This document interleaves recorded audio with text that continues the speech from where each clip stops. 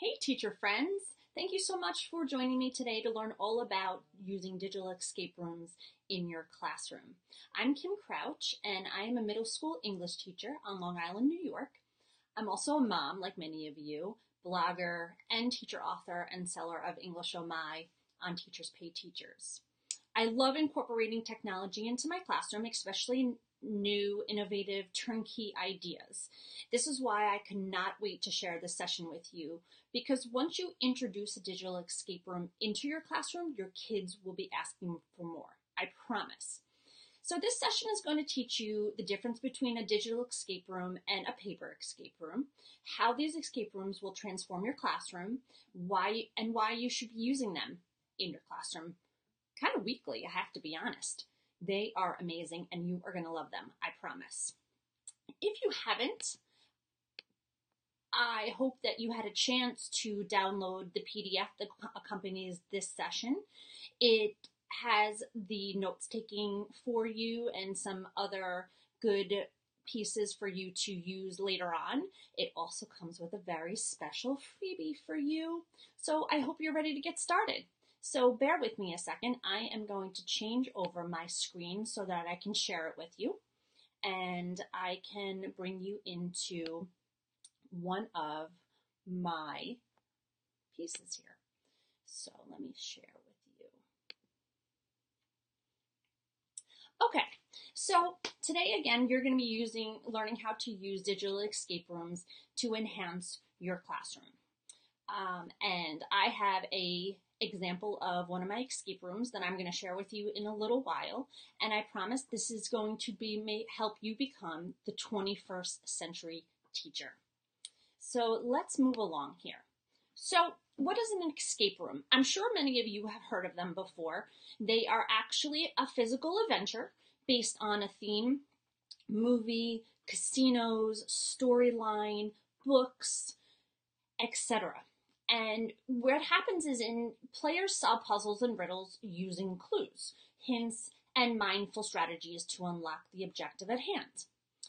Usually the players are given a time limit to escape the room, most likely opening a variety of locks, ciphers, and codes to reach their goal. Many teachers have adapted the traditional escape room into the classroom, where students answer questions regarding the curriculum, solve riddles and puzzles, unlock codes, and attempt to escape the classroom before the time or period is over. Now, what is the difference between a paper escape room and a digital escape room? In a digital escape room, all the teacher needs is a computer lab, Chromebooks, iPads, or laptops. While in a paper escape room, teachers will need many manipulatives like locks, folders, hiding places, and printed materials and activities for each of your students. When using a digital escape room, there is zero setup. Fantastic. We love, as teachers, we love zero setup because we know from class to class, especially if you teach on the secondary level, you have 45 minutes or 40 minutes, and now your next class is coming in and you're scrambling and you don't have a whole lot of time. So you really have to think on your feet. So being that there's zero setup with this, the only item needed for this type of escape room is a website address and of course your laptops, iPads, whatever you're using. The setup for the paper escape room can be lengthy, and setting up for the next class can be really tricky because you're going to have to keep your kids in the hallway. You don't want to see you don't want to let them see where you're hiding things.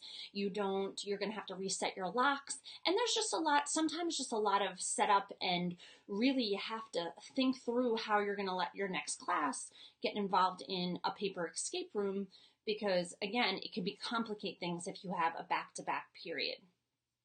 So moving along, what's very nice about the digital escape rooms is that besides your regular content area, English, math, science, social studies, language, a foreign language, or whatever you might teach, you are also exploring the other ISTE, the technology standards with the digital classrooms. So on top of your regular Common Core standards or the standards that you may use within your classroom having to do with your subject area, you're using technology the technology standards. And if you look, I have a couple of them that would work if you wanted to do this in a lesson plan, or if you want to do it as an observation. So your principal really would see how you're incorporating technology into your classroom. So you could see students can understand the fundamental concepts of technology operations. Students collect data or identify relevant data sets. We're using digital tools to analyze them. Students use digital tools to connect with learners from a variety of backgrounds and cultures. Students use collaborative technologies to work with others, including peers, experts, or community members. Students contribute constructively to project teams, assuming various roles, and so on and so forth. And there's quite a few technology standards, which are great because you could see how you can use many of these throughout your classroom. So I did include the link down here. If you ever want to look at the technology standards, you can go to the ISTE Computer Technology Standards for Students, and they pop right up, just like anything else. So let me move forward. Now, one of the big questions: how will digital escape rooms create engagement and transform my classroom? Because listen, if we can transform our classroom, it is golden. It is a big high five. So I really took a long time to go through this for you, because I want you to be able to explain this to your principal or your chairperson if they ever ask you, well, why is this important in your classroom? So students, number one, students are not they are not using mundane worksheets, but rather working on these activities. 2, we all know our students love a challenge and a competition, regardless of what age. We know how competitive they are. 3, your students work as teams, fostering collaboration and relationship skills, as well as social awareness. 4, your students will tap into their higher level critical thinking and problem solving skills. 5, digital escape rooms are perfect for your special education and ELL students for the practice of communication skills and techniques. We know that can be sometimes a challenge for these types of students, and this type of activity really encompasses communication. It has to, because they're working as a team. Number 6, rather than the teacher facilitating the lesson, the students take ownership of their learning. Number 7, this escape rooms teach your students to work under pressure because they're under a time constraint. Number 8, digital escape rooms will present as a game, but realistically your students are practicing learning and applying the subject-specific content while using important life skills to complete the activity. And number 10, simply, they're just so much fun, and wait until I show you. So, can I make my own digital escape room? Yes, you can. I promise. Creating a digital escape room is just like writing an essay. So I know you like my English connection here. You have to brainstorm, you have to plan, you have to draft, and you have to publish it. You have to have an understanding of the Google Apps, Sheets, drawings, Google Slides, all of those. Digitally, these are very important. You have to think with the end in mind. What do you want your students to review, learn, or accomplish by the end of your escape room? Are they learning about figurative language? Are they learning about a specific time period in social studies? Is it a specific math unit? Most importantly, creativity is key. The more creative the escape room, the more your students will enjoy the activity. So let me hop out for a second, and I'm going to bring you back over to the actual digital escape room in just a second. If you can just bear with me for 1 second. Let me move this over, and I'm going to move this back right here. Okay, so let me show you what an escape room looks like.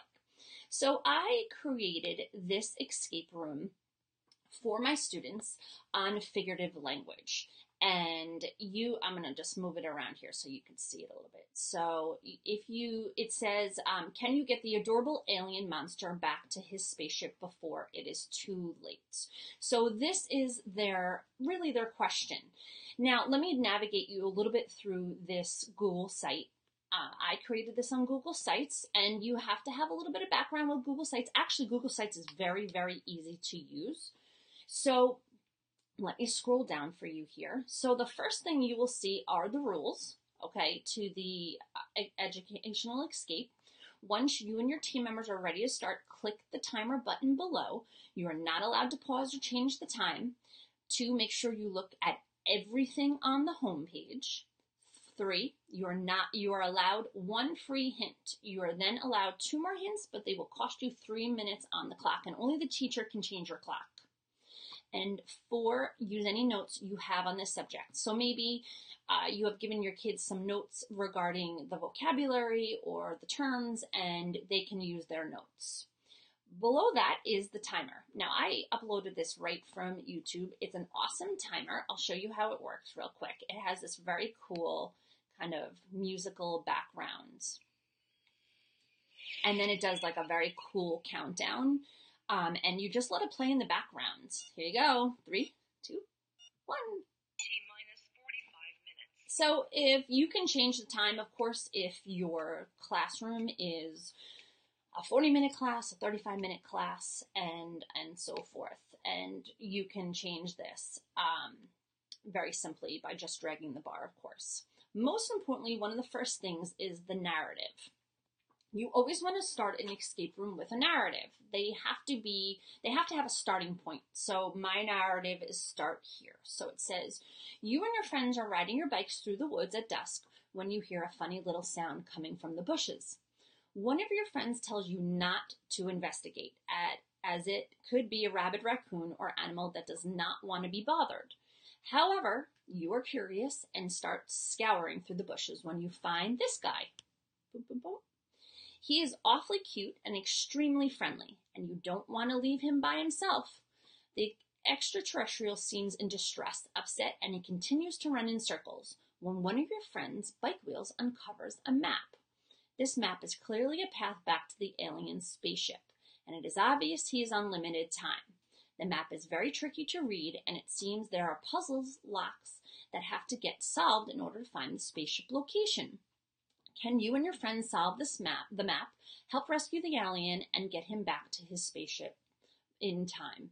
Here is the first clue on the map. Use the code on the homepage to help you solve the puzzle. So here is a hieroglyphic puzzle. Now, if you scroll down a little bit, and there's some clip art, there is, I'll explain this in just a second. This is where they're going to enter their answers. There's the hieroglyphic coding.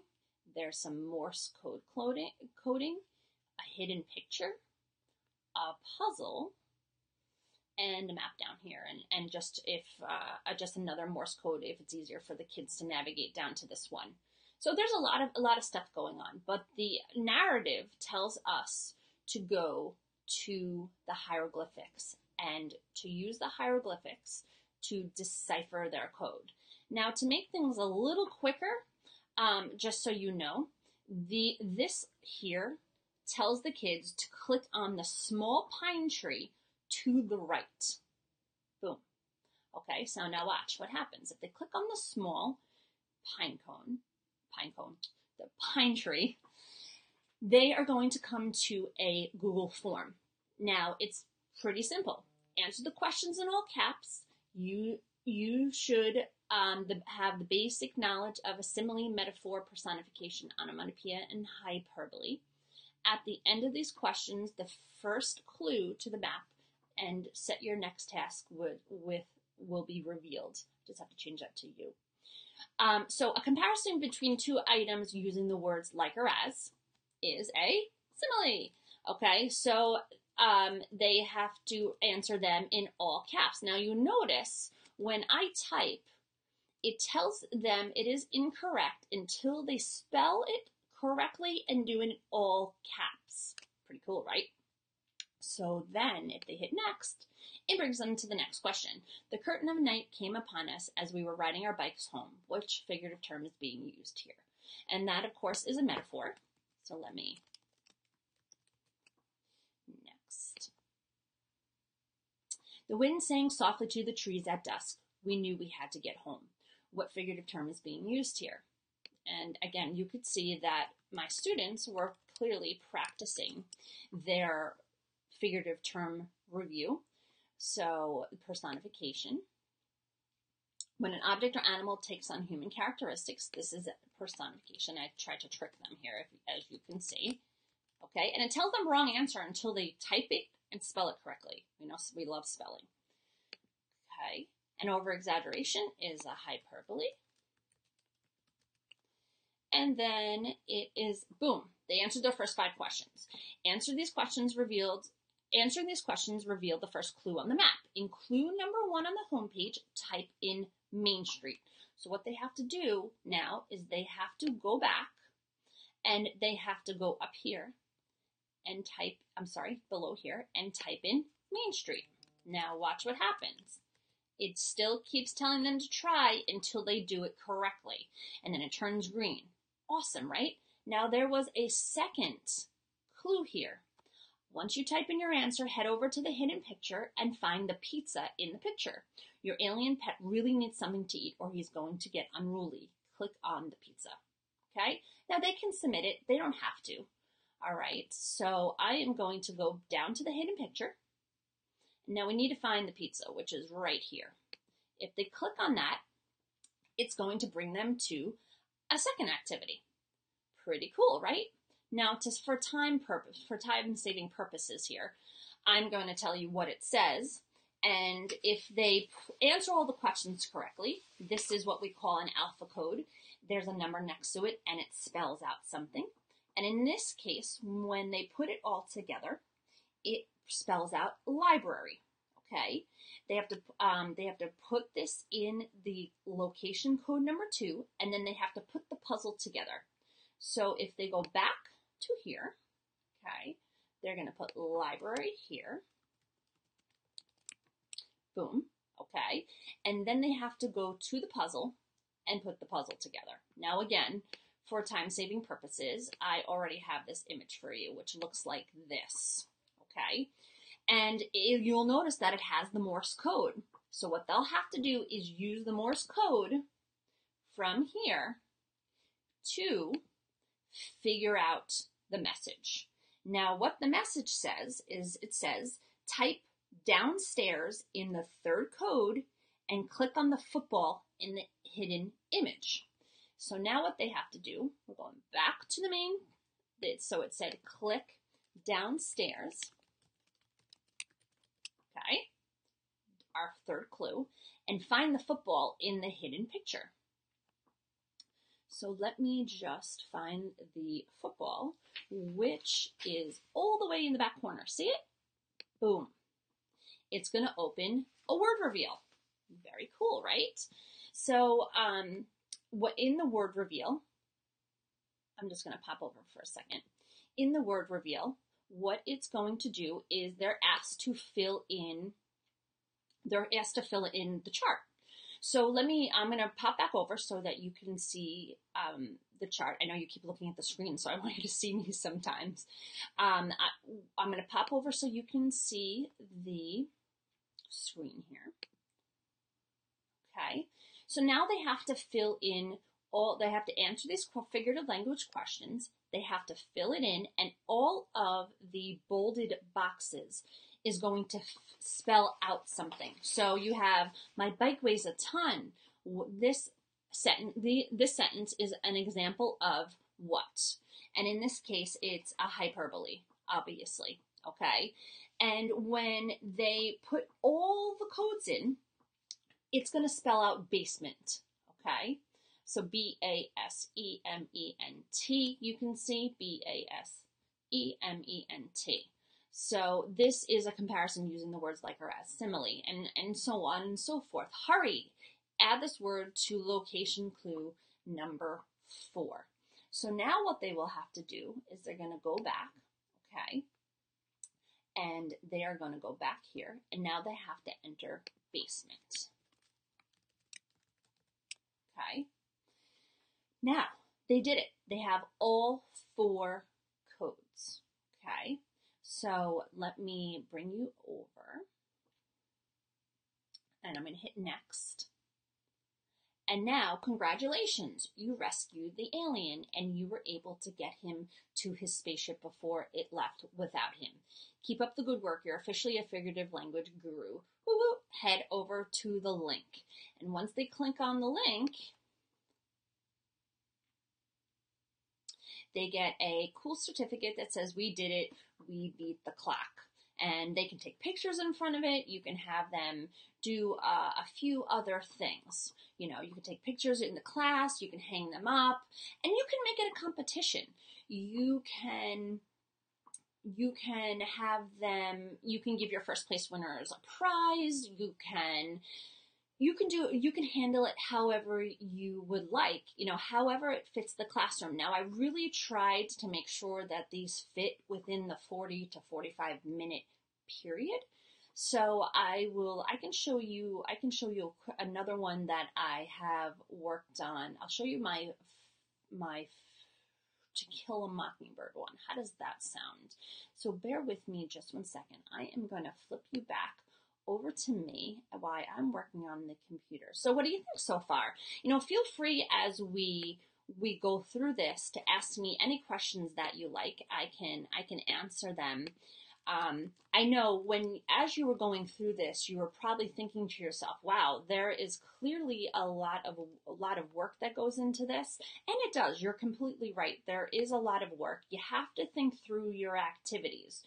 What I did include in your freebie is I included a kind of like a blueprint map for you so that if you would like to try to create your own, you can do that by filling in you can do it right through the Google form, or you can actually print it out and you can start kind of blueprinting what you would like to do for your escape room if you would like to try one out. So I'm just opening up my other one. I'm just popping through my files here. Let's see if this one, there we go. Let's check this out. Pre-published site. Okay, so again, let me pop back over for you. And I will show you just a small little tidbit of my To Kill a Mockingbird one. Again, what's really nice about these is that you can use these for literature. You can use them for a specific unit in the history book. You can use it just for terms, for vocabulary, context clues. You could do it for a specific math fact. You want your kids to practice a specific math term that you had taught them. The options for this is endless. And I just love creating these for the kids, and they absolutely love them. They're having fun with them. They're enjoying them. They're learning as they work. They're working together. And again, you can break your kids up into groups of 3, 4, whatever you think works. You can pair them up if you want. And that's fun too. Let 2 of the kids work together. So this one I did for To Kill a Mockingbird as a little bit of an introduction to the novel, Save the History Assembly. And again, I have the directions and I have some pictures at the top here. And then I did this narrative a little bit different, as you can see. I don't have a puzzle that I did at the bottom.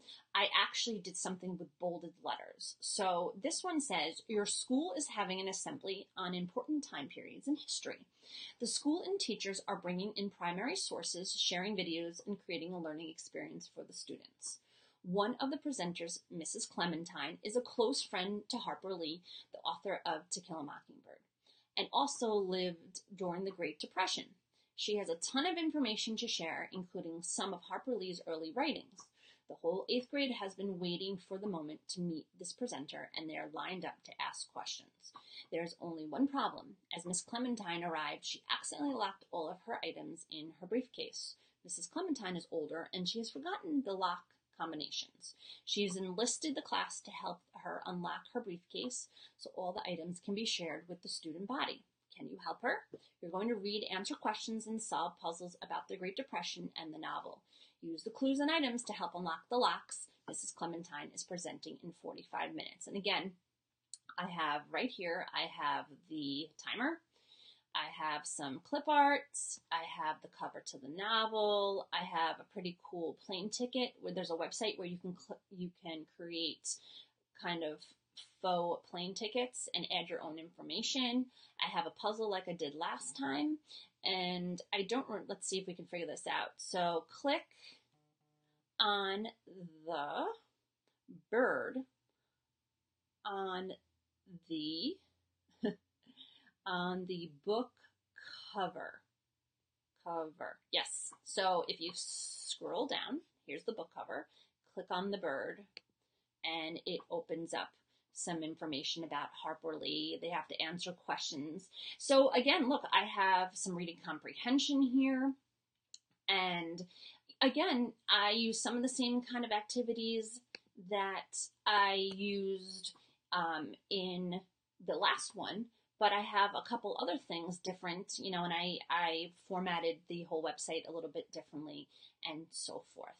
So let me pop out here and talk to you guys one last time.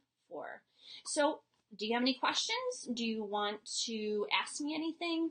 Can I help you with anything? You are always more than welcome to contact me at englishohmy@gmail.com. I will be more than happy to answer anything for you. And if you flip through the PDF, you will see a link to an awesome freebie that will give you the first 2 steps in creating your own digital escape room. I show you how to make a Google site. I show you how to make a narrative. And I hope that it will get you started and almost kind of ignite your creativity. So I hope you enjoyed my session. I hope that you will try to use some of these escape rooms in your classroom. They are awesome, they're fun, they're creative, and that's it. So again, if you have any questions, please contact me. You can find me on Instagram at English_O_my. You can find me on my blog, englishohmy.com. You can find me at my TPT store, my Teachers Pay Teachers store, English Oh My. And again, emailing me anytime. I hope you enjoyed this session, and thank you so much for joining me today. Have a wonderful day. Have a wonderful summer, teachers, and I will talk to you soon. Take care. Bye-bye.